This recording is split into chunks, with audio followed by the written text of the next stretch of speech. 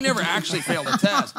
But the way Lance would beat those tests is he would IV. So you IV it out of your system. Yes, he'd IV it right out of his system. And it'll flush it fast. I'm talking about a few hours. It will be flushed and you will pass any test. So you can get a call that day and be like, no problem. Oh, so they called him for the IV, not the test? Yeah. They never caught Lance he outed that he did EPO, that he did growth, that he did testosterone, but he still hasn't told the world how he did it.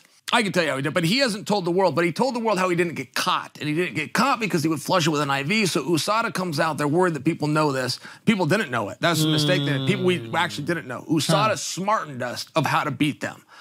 But then they tried to claim that they could test plastic particles, and we'll know if you IV'd over this and that part. They're bluffing. When you get people, no, they can't. No, if you say yes, I used an IV. Well, you can only use up to 30 milligrams. Great, then I used 29. No, they don't know if you put in 60. They don't know if you put in 200. They don't know what you put. They claim that they know, but they don't.